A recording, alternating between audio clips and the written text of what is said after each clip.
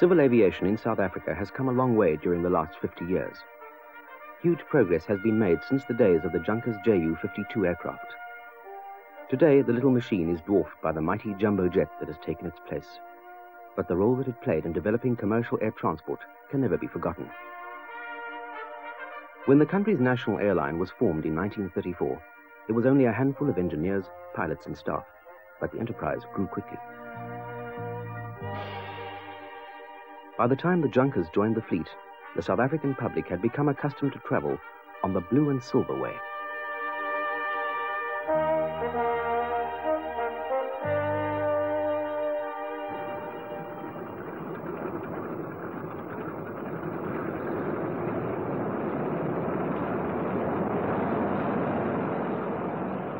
It was an exciting, romantic, almost magical era. The aeroplane was something new, and the traveling public loved it. Air travel was here to stay.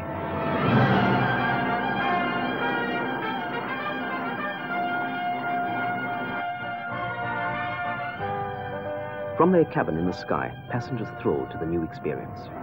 Africa unfolded below. And soon, timetables brought regular scheduled services within everybody's reach. But for the pilots, it wasn't always fun. In the cockpit during those early days, Otto Schelin. Flying down to Cape Town in winter, in the Junkers Ju-52s, you know, you'd at times meet up with icing conditions. This ice would form along the leading edge of the wings and upset the aerofoil section. And of course the normal lift-drag ratio was upset, and this aircraft, you could do what you like, started sinking. It just wouldn't stay in the air. Of course, there's no such thing as sticking your nose down trying to get out of these icing conditions in a hurry, because the faster you go, the faster this ice settles on the wings. So it's just a question of pulling throttles back and trying to lower yourself. But just remember, there are a few mountains beneath you too, and you know this. So what can one do? You're absolutely helpless. Fortunately, we never ran into any serious trouble, and we were always able somehow or other to get to an area where this ice melted when we came back to a normal flying condition and visibility, and eventually, of course, got to our destination with our hearts still beating. But passengers were undeterred.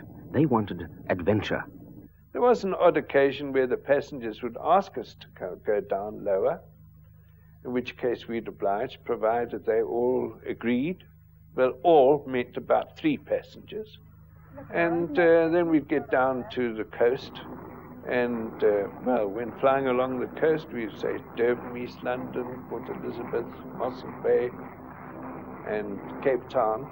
We'd see fish jumping, and, oh, there was so much to see and fun to be had flying low. Today, the pilot, he has to file a flight plan from A to B, and he flies from A to B, and he flies at night. And nobody sees anything, or he's flying over the water, you don't see anything. Where those early days, you did actually see the scenery, and you could appreciate the type of country you're flying over. And I think this is one of the reasons why pre-war flying was more of a sightseeing tour, really, than it is today, which is only a convenience for flying from A to B. We used to have the names painted on the top of the station roofs to help the pilots, should they come over the Berg and then come down the Tugela Valley or find a railway station, and they could see what railway station and which way they could go.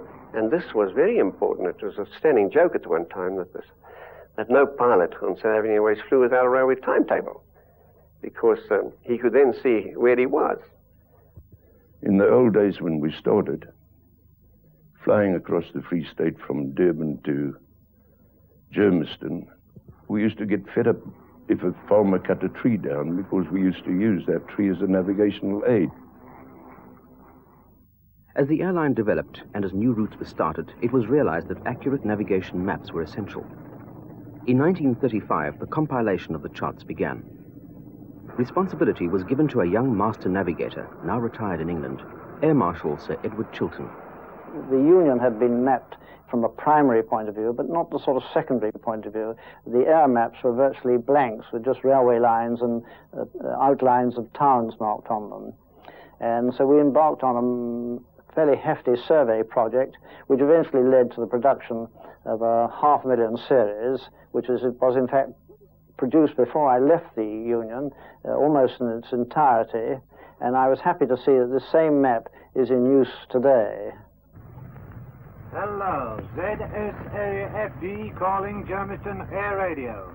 Another aid to navigation, radio, even though procedures and equipment were still primitive at the time. ZSAFD calling Germiston Air Radio. Position now over Berg. Please give weather conditions and height of lowest cloud. Over.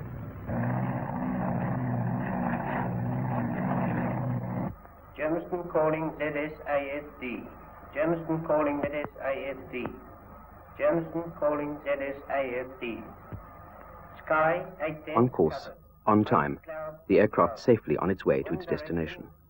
But in those days, the airports left a lot to be desired. Ground engineer Steve Grover was based at Durban's Stamford Hill Aerodrome. There were no hard runways, it was just grass, and these aeroplanes were quite heavy by comparison to anything else around at that time. The pilot might come taxiing in, and the next thing he'd hit a soft patch and the aeroplane would sink right down and lie flat on the grass and wouldn't stop if the wings hadn't been there.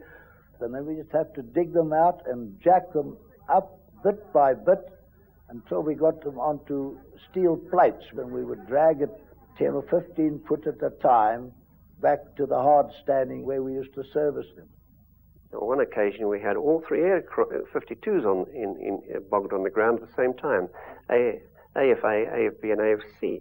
And they put the whole airline out because all the other stations inland didn't have any airplanes to operate through them. So this made life a little bit difficult. We didn't have any rules and regulations to work to, and being the first people in the airline, it's really us who really laid down the first rules and regulations of how an aircraft should be operated. There was no such thing as a handbook. All tickets, please, ladies and gentlemen. The airliner played an important role in the development of the country's economy. Johannesburg, with its growing financial importance, and the burgeoning Transvaal goldfields were now less than a day away from coastal cities and ports. 1937, air services are extended beyond the country's borders for the first time. Now, South Africa is linked with northern and southern Rhodesia, and then onwards to Lake Victoria in Kenya.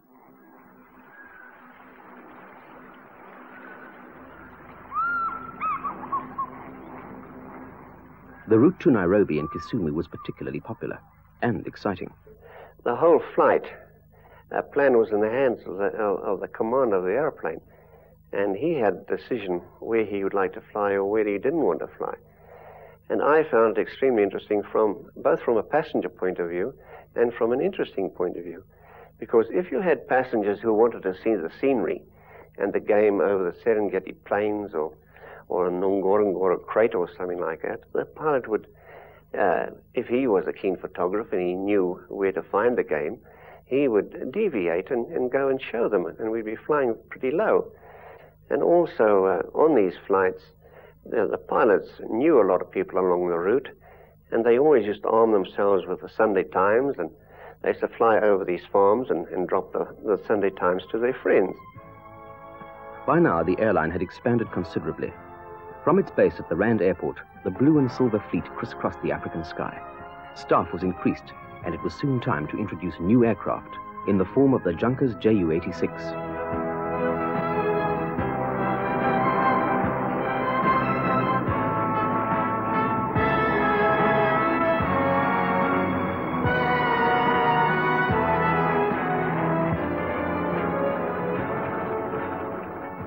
Lovely aircraft to fly, and it deviated from the other Junkers in that it was smooth skinned, not the corrugated, as we call them, the corrugated iron that was on the Ju-52.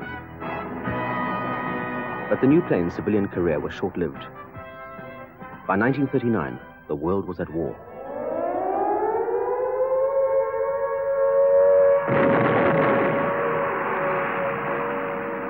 As hostilities flared in Europe, the Blue and Silver Fleet was grounded and the aircraft taken away for conversion into military machines. A pilot at the time, Dennis Robenheimer.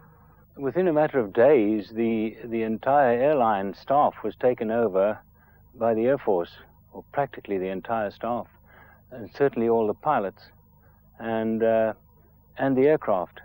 We were dispersed into coastal flights at the main coastal centers doing coastal patrol work. Many men also went up to North Africa.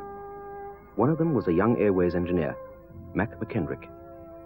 We left here about May 1940, I recall, and from there we went to East Africa with the Junkers 86s, and we did the Abyssinian campaign. And when the Abyssinian campaign was finished in Addis Ababa, when we left the 86s there, and we then went re-equipped with more modern aircraft and went to the Middle East. Back in South Africa, more pilots underwent training. One of them, an officer by the name of Pi Pienaar. It was he who encountered one of the first Luftwaffe jets during the war.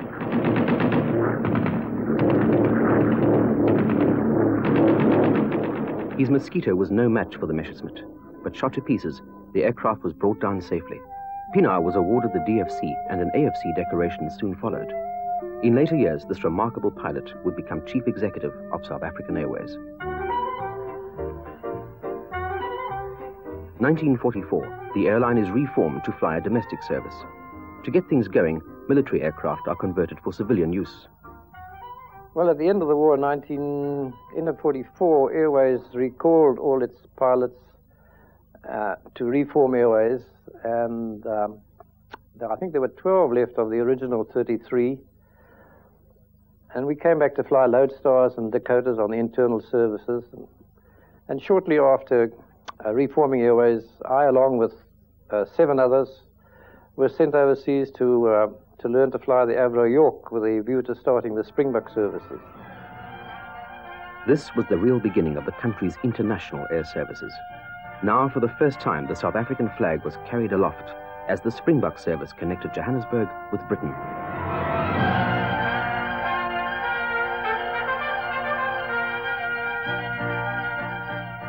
Well, in the early days, when we started the Springbok service, it took us 3 days to get to London. We only did daylight flying. The passengers night stopped, and the crew, of course, night stopped at hotels. We tried to arrange all our landings so that the passengers could have their food on the ground, not in the air. In the air, there was only sandwiches and tea and coffee.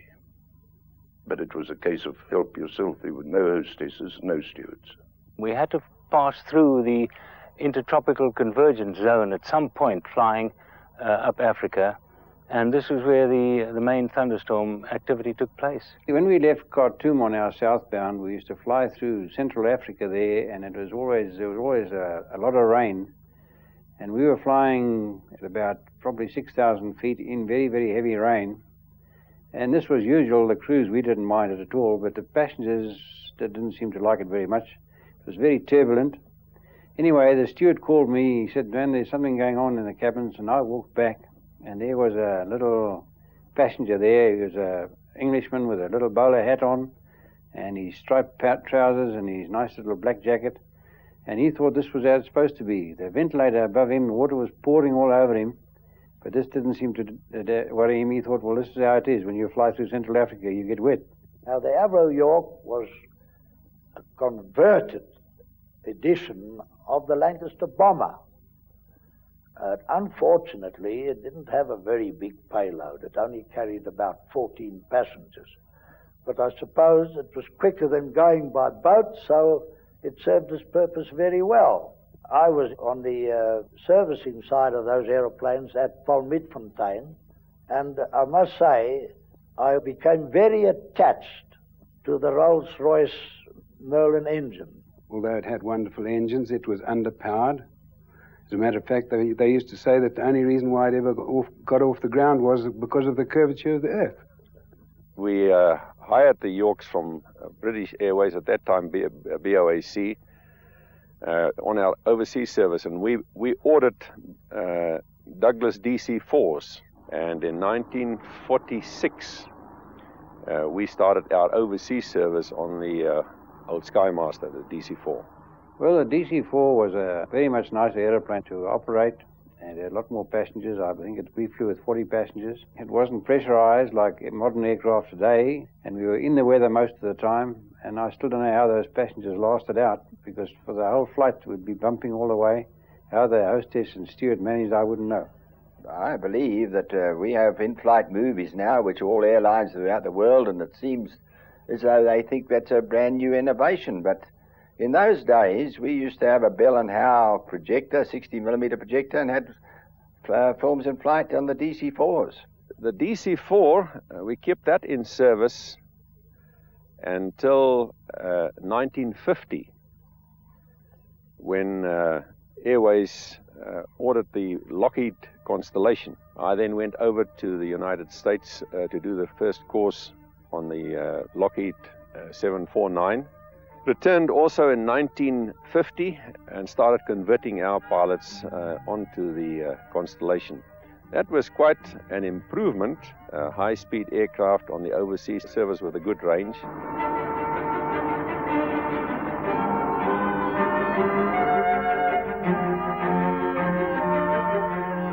During this post-war period, South Africa was undergoing economic revitalization, and its airline developed quickly.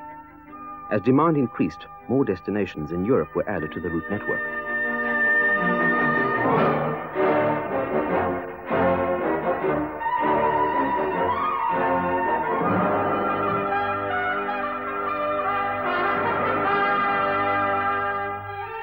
But let's go backwards in time for a moment, to an important day in 1947.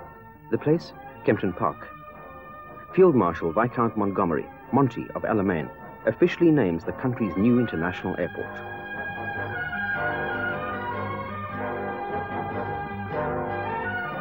Jan Smuts will become the major aerial gateway between South Africa and the rest of the world.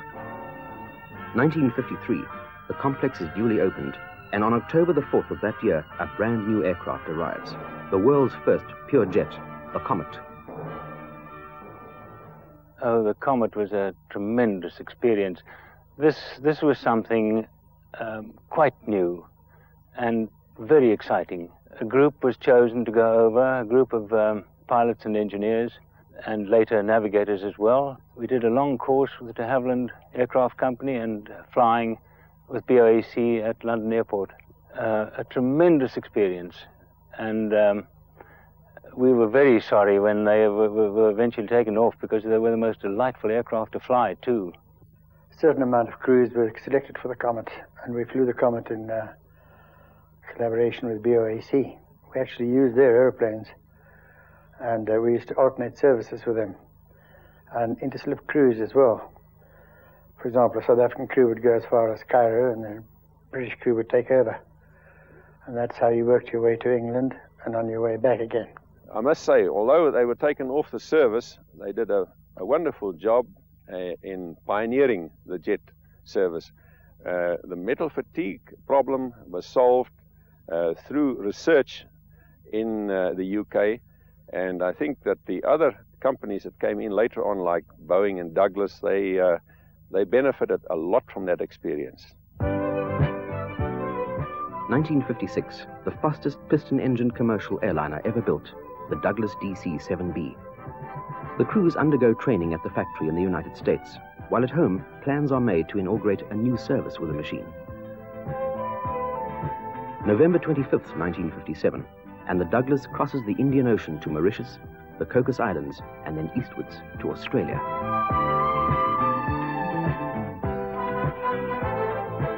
Our Australian service became a very, very good, very popular service. Of course, Qantas Airways, they introduced a reciprocal service more or less at the same time as SAA.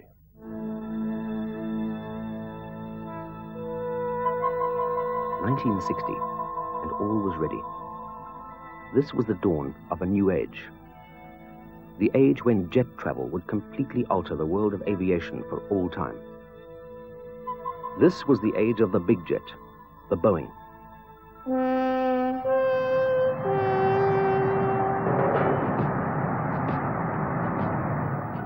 Seattle, July 1960. South Africa's first 707 is officially handed over. On its delivery flight to Johannesburg, the aircraft covers the 18,500 kilometers in just over 21 hours. More powerful versions of the jet soon follow, and the overseas route network is expanded. For a time, all was well, until a fateful day in August 1963.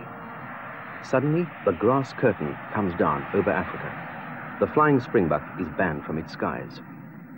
Chief Executive at the time, Jimmy Adam. Well, I think anyone who was in the airline at that time, I'm talking about 1963 now, will all agree that the Operation Ompot, as we called it, that was the round-the-bulge operation, was the finest hour of the airline. This was something which we had anticipated for a pretty long time.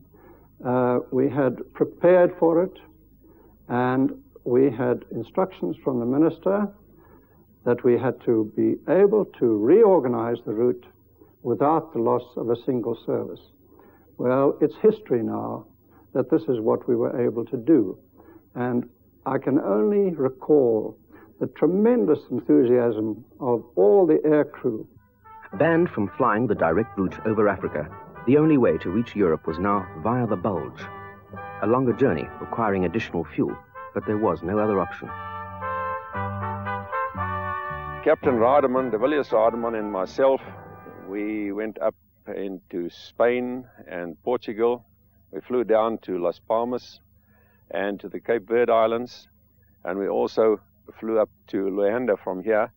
So we got the experience on this route before it became necessary, but it was we then expected this to happen, and we organized it for Captain Rademan and myself never to be away at the same time. Pi Pino deliberately had been stationed in London for such an occurrence. He came out of the service and joined my service at Rome to take me initially around the bulge. It's a practice in the airlines that a pilot should always have been on the route before he flies in command on that route. So I went around the bulge via Lisbon, Las Palmas with Pi Pino. When I was going through my sort of past life and looking back in the aircraft logbooks, I noticed that on a particular flight I had simply noted against it. It came in a few hours late, and I'd noted against it rerouted via Las Palmas. But those few words, in point of fact, tell a tremendous story, because the organization which was required completely to change our route pattern, as it was done overnight without a single service being cancelled, so far as I know, was an amazing achievement. And I think the people who were responsible for that deserve very great credit. So far as we were concerned here in London, obviously it caused complications. We had very quick turnaround of aircraft. I had to eat at the airport, I had to sleep at the airport. Although I had accommodation in town, I couldn't use it because this airplane would just come out of the blue, and we'd have to handle it. And you must bear in mind that the equipment we had was not ideal at the time, and the number of passengers we picked up there were minimum, but the number on board in transit was quite a number. And we used to try and keep them on board rather than have them disembark, because the facilities at Luanda at the time were very inadequate. And we really were running then what we would say boeremannier out of Luanda. That, as I say, was possibly the finest hour of the whole of the airline, even up to this date. And so, the skyways are clear, the obstacles overcome. The South African flag would now be carried aloft without hindrance, and for the next 2 decades, the rate of the Flying Springbok's progress would be astonishing, as air services are expanded to all 6 continents of the world.